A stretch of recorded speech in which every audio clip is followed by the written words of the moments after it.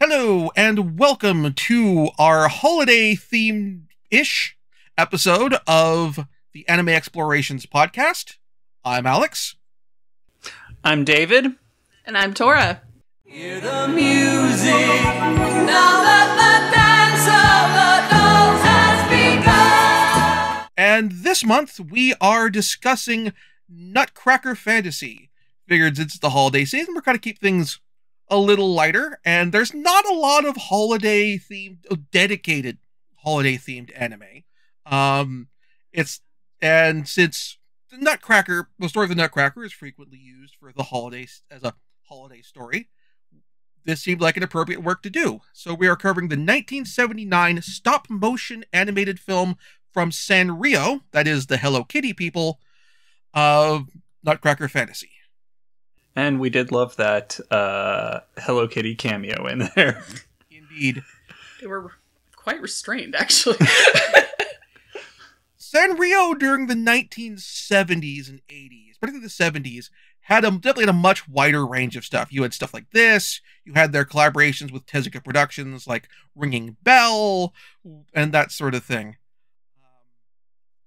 So this has actually previously gotten a U.S. release way back in the day, contemporaneously, like 1970s, 1980s. And this has probably the most all-star English dub cast of anything we've covered thus far. We have Sir Christopher Lee in 3 roles.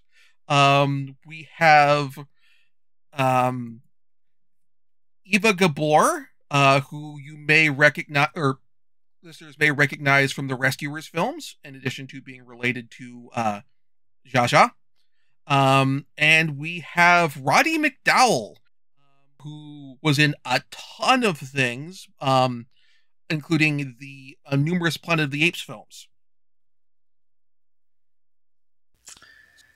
Yeah, No, I was just going to say, yeah, fantastic cast. Doing their best. Yeah, very clearly these were not professional voice actors.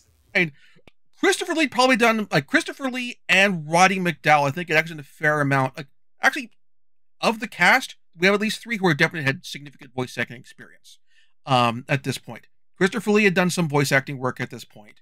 Because I think he'd also done, I want to say he'd done The Last Unicorn at this point. We'll have to double check the release date of that.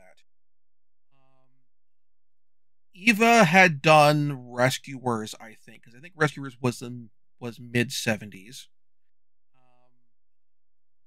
I don't think we'd gotten Roddy McDowall in the Rankin Bass Return of the King yet, because he was Samwise in that. But he certainly would have had to loop everything, all of his dialogue, for Planet of the Apes at this point. So, some experience there. So I'd like to talk about the elephant in the room, which is, if you grew up in America and you start watching this, one of your first thoughts is going to be, oh, this looks just like the Rankin Bass Christmas specials that are on TV every year ad nauseum. And there's a reason for that. This film inspired me to do some research. So it uses the same Animagic single frame stop motion puppet style animation that the Rankin Bass specials did. And there's a reason for that as well. Rankin Bass outsourced all of their animation to different animation studios around the world, most of which were in Tokyo, Japan. And the studio that made Nutcracker Fantasy had previously done work for Rankin Bass. The director on this project had worked on some of those aforementioned Rankin Bass productions. So I was very surprised to learn that all of the Rankin Bass work, like the making of the puppets, the making of the backgrounds, and all of the animation was done in Japan for the most part. I think that's something that most people are unaware of, and I found that very interesting. Yep.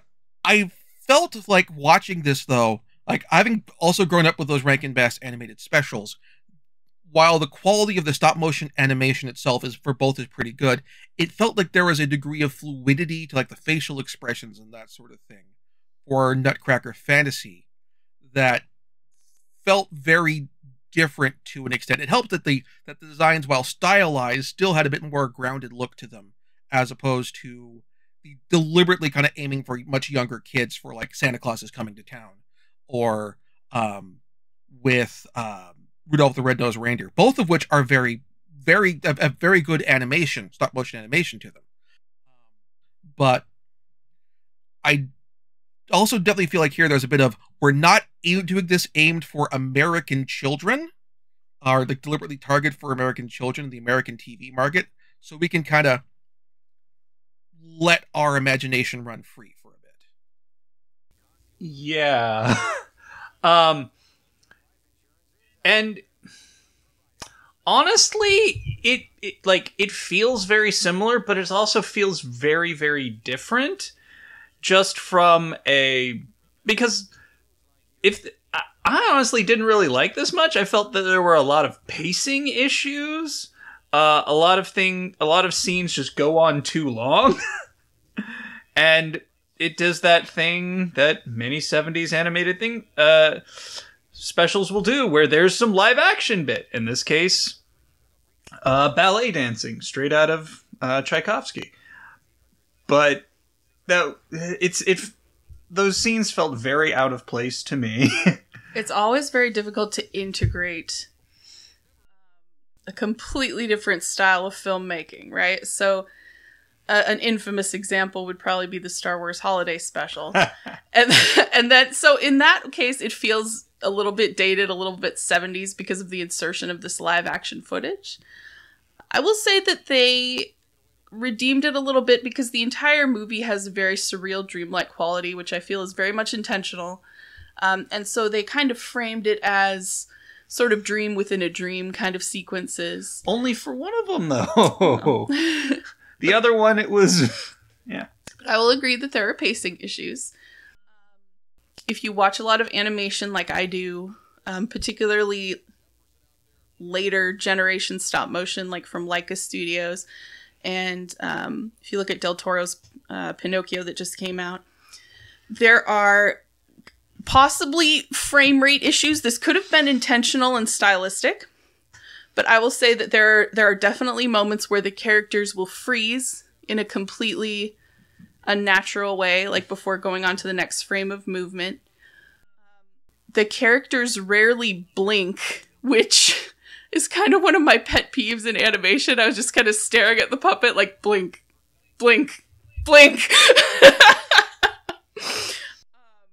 But yeah, I am a huge fan of stop motion. I will say that the creativity and the design I really enjoyed. Oh, yeah. Even though some of the characters maybe played a little bit into ethnic stereotypes. A little bit. But it was the 70s, you know, I'm just going to write that off as a product of the times. Also Japan, which has never had the best relationship with stereotyping. Admittedly, that's also a problem with the Nutcracker as a source material as itself. Like, if you look at the ballet, like, there's like the chunk in the middle of it where in like if you're watching any of the ballet versions where Clara has come to with Franz, the Nutcracker, to his kingdom, and the various princes meet the emissaries from all the various countries, and you have pieces of music that are deliberate pastiches of different, that are meant to be somewhat of pastiches very much. Of ethnicities, Yeah. and the dances play into that. I mean, it's an excellent point, but the movie strays so far from the original source material in a number of other places, it felt a little odd to keep it in for these, like, two-scene caricatures, really. So, our son, who is 6, almost 7 years old, sat with us for some of the film, and he was laughing nonstop throughout the whole scene with the wise men. So it's very possible that it just hits differently for a kid. And I'm pretty sure he was just laughing because of all the ridiculous stuff going on. Like at one point, someone pours tea into an open book and there's an explosion with a chemistry set and, all this wacky stuff. I think the ethnic stereotyping went right over his head, but you can never be sure, That's true. Like I was watching it this time, there was a certain degree of "oh yikes" going on through that sequence, but I also recognize there was enough slapstick going on there. Yeah, because I was watching it and I had IMDb out and I'm like, okay, you're that person. Wow, all these very ethnic wise men are all voiced by just a few white guys doing different voices, and I'm with very exaggerated accents. It's like shades of even more racist Apu. Yep. So that's something to watch out for. Yeah. But yeah, but as we said, it's just they're only in 2 scenes, and only in one of them are they actually talking. The other is the big celebration at the end. I have to point out that one of the characters in that scene is a dark-skinned woman with a big nose who looks exactly like the Gerudo in The Legend of Zelda. She even has the curled up toe shoes. Long ponytail. Yeah. There's clearly some kind of cultural image happening there. Or influence from this, Yeah. Timeline wise, I think this came first, yeah. Definitely. Yeah. Very much so. Like it is interesting. Like I picked this for our Christmas movie without admittedly not having seen it before, so I was coming in completely cold. So like there is a certain degree of holiday trappings that I expected to see from I've grown so used to seeing from the Nutcracker that I was surprised absolutely not seeing it there. Like I'm used to the big visual, for example, from the ballets of the big Christmas tree and the holiday party and that sort of thing. Leading into when we get to the battle with the mice of Clara shrinking and the tree growing huge. That's probably one of the classic sort of ballet showbiz visuals out there, in terms of set pieces, and not having that there, and instead having it be Clara crawls into a grandfather clock like Alice chasing the rabbit. Very different. I also loved that they turned the Rat King into a 2-headed rat queen named Morphia. Morphia. Yeah, that was giving me like shades of Sentai shows, which I really appreciated. It was a cool design too. Yeah, I mean the way they animated her head separately, they were always doing something different. So I watched this with both with the Japanese voice first and then some of the English dub. Did you watch just English? We watched the dub because we were watching with the 6-year-old. Who, Luke, he does watch subbed shows with us, but he can't for very long. Yeah. So how did Luke, your son, handle the attack on Queen Morphia's palace by the army? That sequence. That was like surprisingly kind of horrors of war for a children's movie. It was horrors of war, very much so, but it was, explained over and over again, they're toys. They're dolls, yeah, the kingdom of the dolls. He didn't seem to care one way or the other, honestly. I think part of that is the animation style. Like, it kind of looks like playing with toys a little bit. And then part of that is just, at this point in the film, he was getting a little bored and he quickly scampered off to do something else. But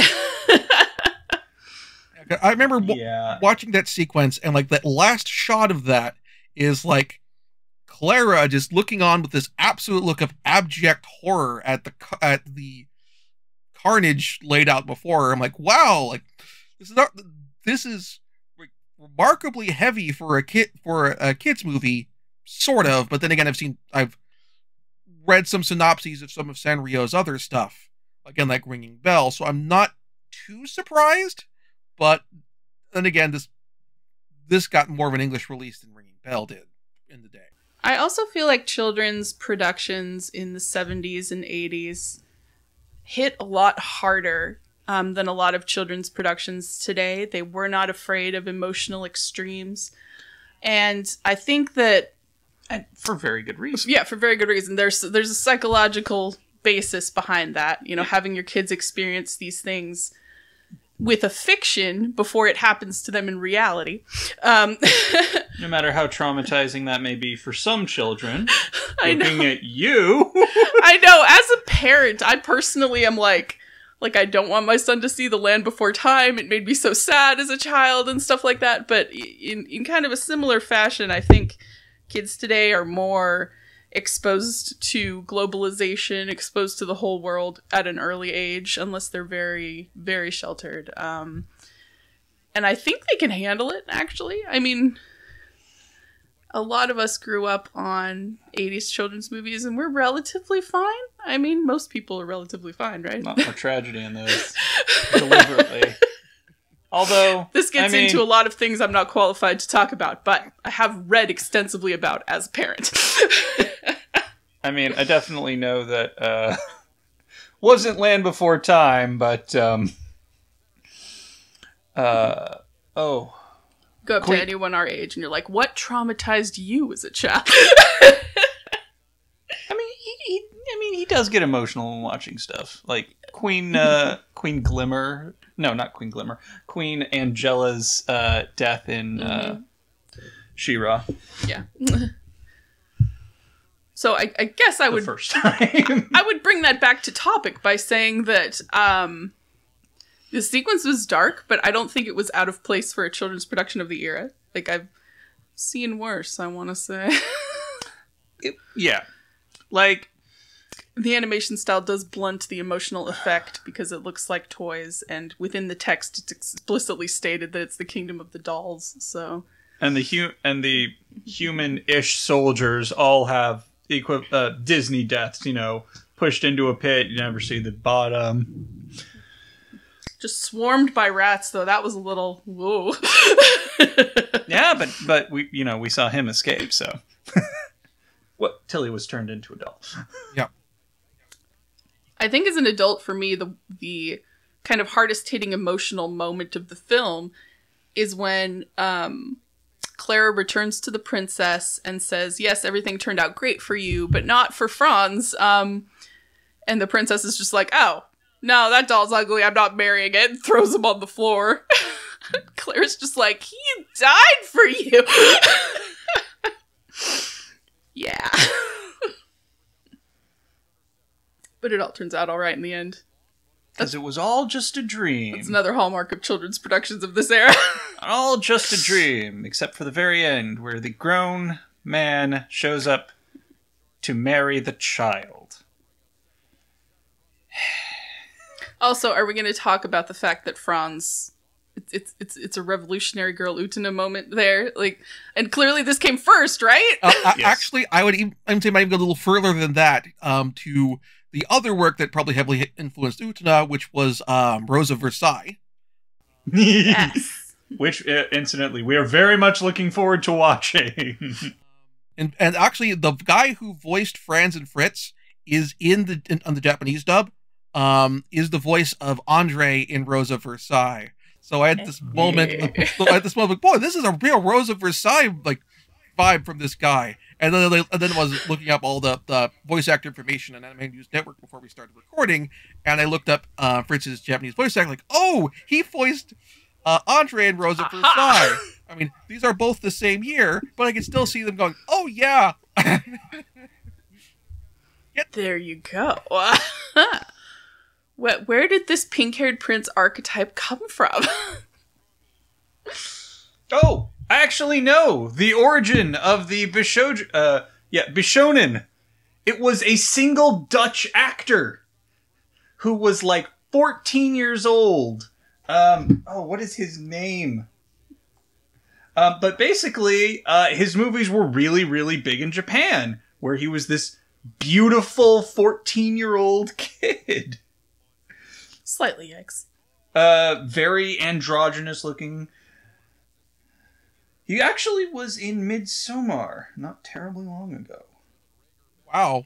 Oh, so still Cool working. guy. Good to hear that. Yeah, still working. Still acting. That's cool. So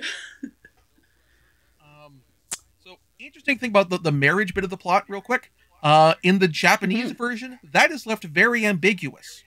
Oh, thank goodness. It's like at the last shot of the movie, like we get the this visual of the two pink spotlights crossing over the two characters, which we had Right. earlier in the film with Clara and Fritz, the Nutcracker, and then or the Franz, and then we get that repeated here, but we don't get any of that explicit voiceover narration by adult Clara, flashing back to this. It's also, interesting. as part of this, like the whole bit from the beginning with the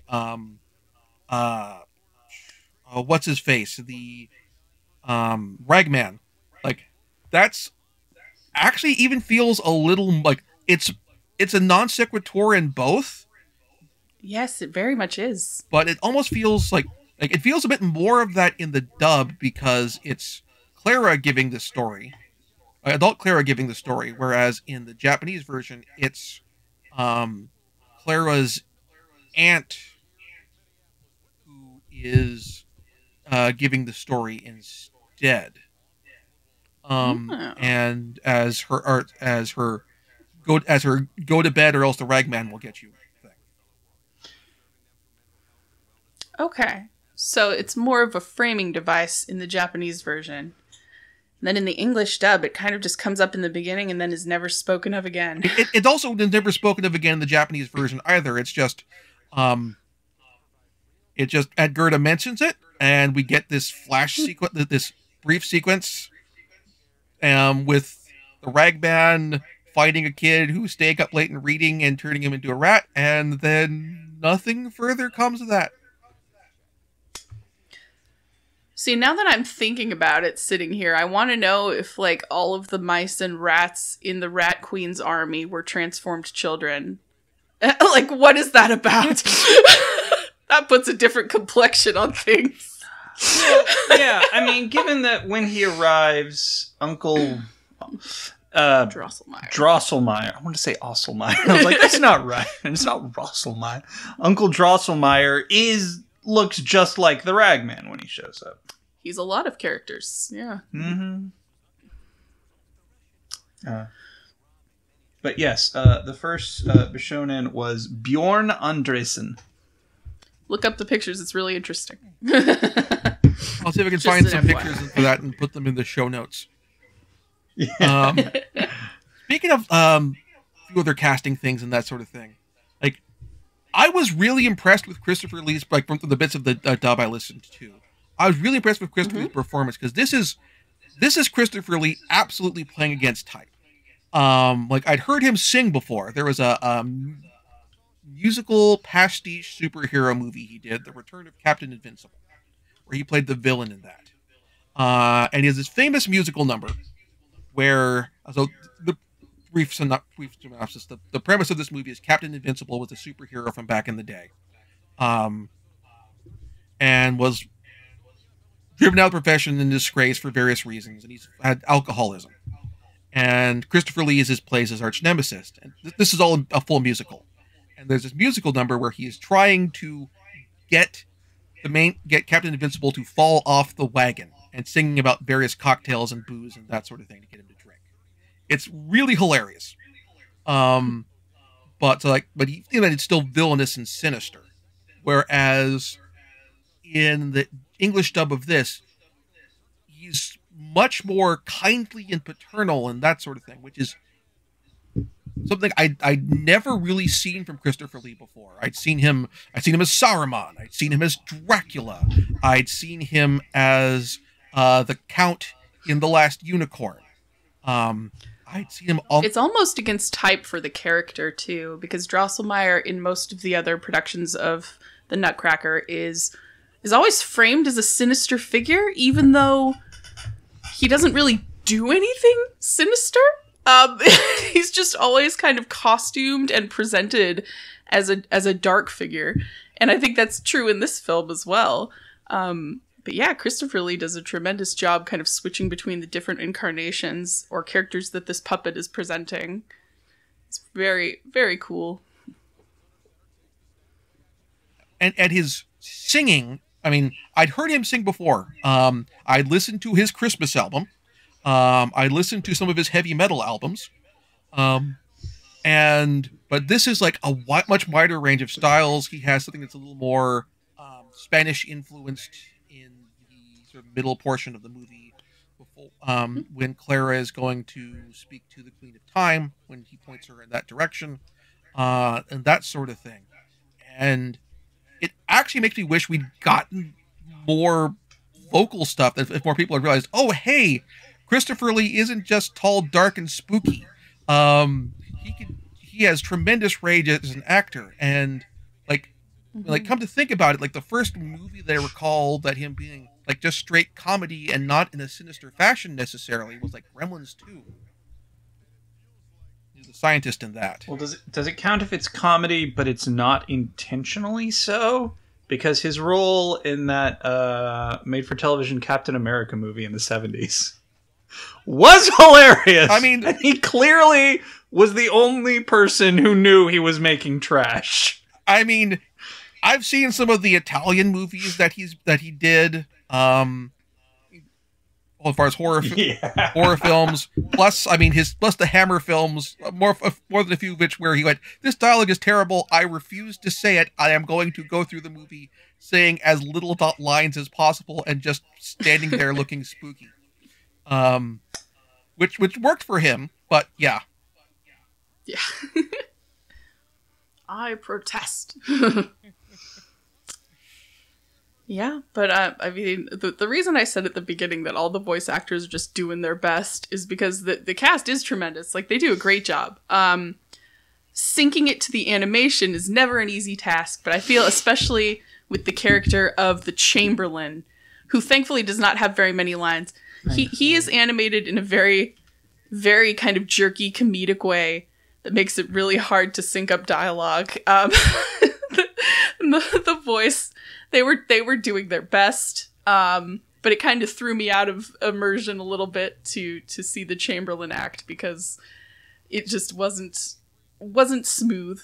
And I think you mentioned the concept of fluidity earlier on in the podcast, and I mean, the whole thing taken as a whole work does have kind of a very fluid, dreamlike quality, which I really appreciated, which was appropriate to the story they were telling. And that's why certain things do seem kind of especially out of place, I feel. Even if you discount throwing in the live-action sequences, which you can. I mean, you just explain them away as dream sequences within an extended dream sequence. There are parts that are just kind of completely out of nowhere. And part of it is attributable to the pacing issues that David mentioned.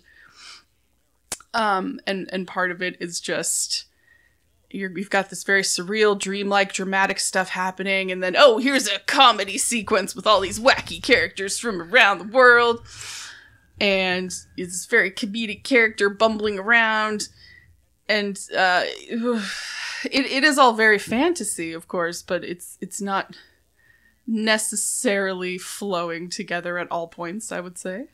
Yeah, it feels like it's one person's vision, but they're able to see things that didn't make it into the script or the film. Yeah. Or there were technical limitations. It just seems like the script should have gone over the script one or two more times before they started actually working on it, or it seems like maybe they had things in the script that they just weren't able to do, and they didn't edit appropriately.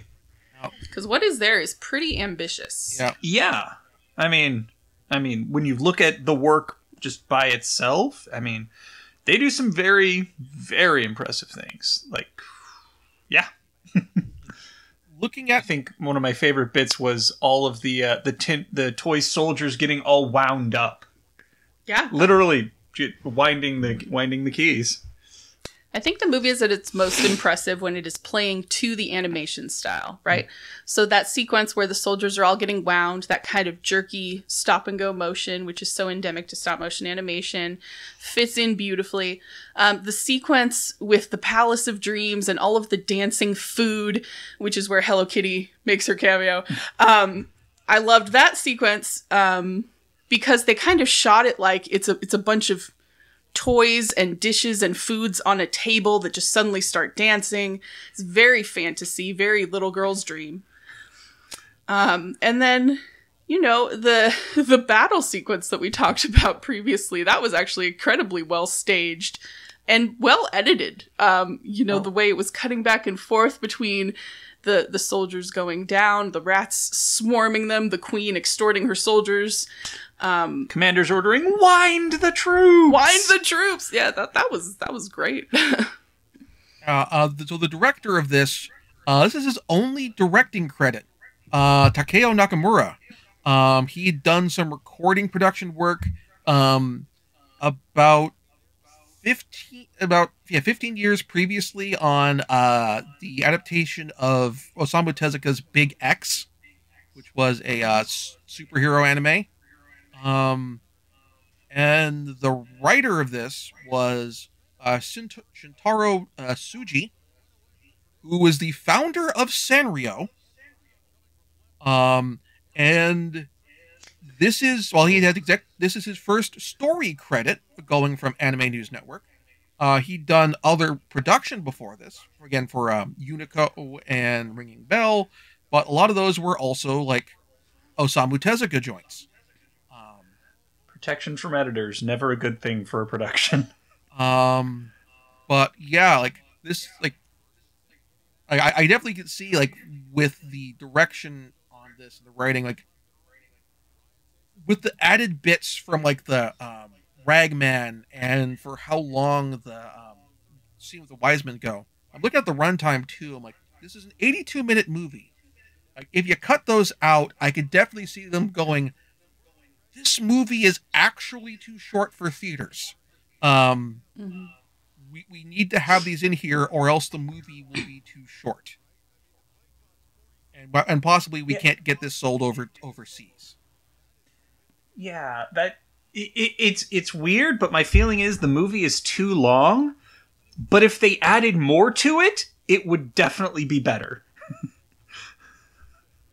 It's weird. As it stands, I feel that, things go too long, there's too many pacing issues, but if they could put more in there, that would probably help. Add a little more to the fluidity so that there are some bits that are very abrupt, and I think they could smooth those out. Yes. I think, like, the bits that run long, like the Ragman and the Wise Men, like, those can be shorter, and the bits that get cut a little too short, like some of the stuff with Queen Morphia, some of the stuff with Clara and friends, we have surprisingly little Nutcracker in this Nutcracker movie. I Indeed. know. This is true. I remember going into this, I'm like, well, I mean, we both really know the story of the Nutcracker, so this isn't really going to be about the story. It's going to be about, looking at the animation and examining how they're telling it. But no, this was Its own story, very much. inspired by a fever dream you had after you watched the Tchaikovsky play. I mean, there's supposedly like a novel by E.T.A. Hoffman that is like sort of spun off, or rather that the ballet is based on, The Nutcracker and the Mouse King. But even then, this is still taking a fair number of liberties from it. Like, the novel is starts on Christmas Eve, and again, there's very little Christmas in this movie. Mm-hmm. Yeah, but overall, I can't really recommend this movie to everyone, but if you like the Nutcracker, it's an interesting take on it. Yeah, I think the story is interesting. And if you're interested in the history of film or in animation, I think it's worth checking out. it is part of that kind of grand history of stop motion. And also, I found it extremely interesting to watch in terms of broadening my perspectives of the history of animation in Japan specifically. And I wasn't aware until recently that they did all of these collaborations or work for the Western animation market, and how then Japanese animators who worked on, for instance, the Rankin Bass Christmas specials would then go on to found strictly Japanese animation houses. So there's just a lot of interesting things to unpack there. And going through this movie, I kept calling out in my head references to anime that I had seen, which were made after this film, and wondering how much of it was specific reference to this film and how much of it was kind of cultural archetypes that kind of pervaded Japanese animation or TV at this time. And so there's just there's a lot to look at from a scholarly perspective, I guess I'm saying, and that makes it sound boring, but it's actually really interesting. I definitely agree. Like, this is a movie where, like, because it is available for streaming on Crunchyroll and particularly on Retro Crush, if you aren't subscribed to Crunchyroll already, and thus Retro Crush be able to watch it for free with ads, that I'd appreciate having these available through those avenues, so for people to watch with that a sunk cost of time as opposed to sunk cost of $25, $30, $40 for a Blu-ray. Mm-hmm.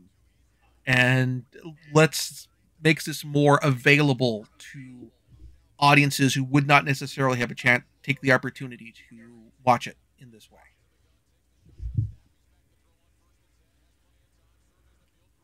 One last thing, huge shout out to the people at the Japanese animation company who made the puppets and sets, because that craftsmanship is incredible. Yes.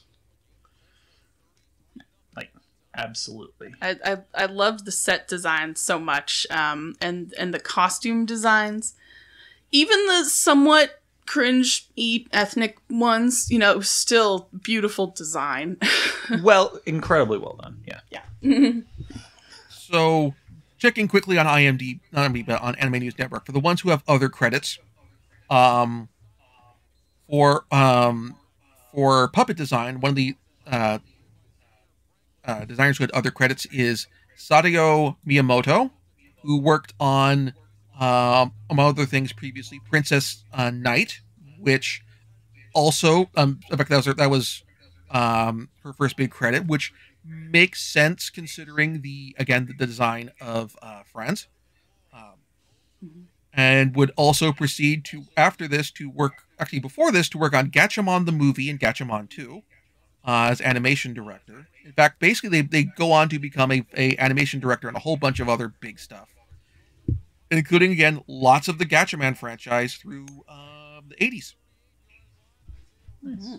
And and some of the set design, I think this might be just for the live action sections though, was by Hiroshi Yamashita, who also worked on the live action Pretty Guardian Sailor Moon,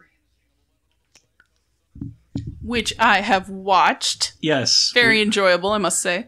Yeah. A lot of fun, and yeah, just honestly, if you got no problem with dance fighting, Do it. Definitely worth checking out.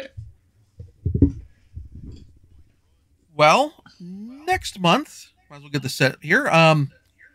It's not going to be dance fighting, but there will be plenty of fighting, and we'll still be with puppets, but of not stop motion. As for the Lunar New Year, we'll be changing things up a little bit and discussing a Taiwanese-Japanese co-production with Thunderbolt Fantasy. This is a co-production with the Peely Studios and with Nitro Plus and with Good Smile Company. And this is currently available for streaming on Crunchyroll. We will be covering the first season and the first movie of that. So it's about 11 episodes and then about like an hour-long movie. And so we'll be covering that next month. No questions from the viewers this time, but hey, there's plenty of time for next month. Please feel free to send those to animeexplorations, that's with 2 E's, or animeexplorationspod with 2 E's at gmail.com. There is no physical release for Thunderbolt Fantasy as yet, but it is available on Crunchyroll. We'll have links for that in the show notes. And there is a manga version of it, which is available through, or recently licensed by, I want to say, Yen Press. I will have a link to where if you want to pre-order that through Right Stuff, that'll be linked for that in the show notes as well. Getting anything through those links helps pay for our hosting costs and all that fun stuff. And also we have a Patreon, patreon.com/count0or. And that will do it. So thank you all very much for listening. Thanks, guys. Catch you next time. Bye.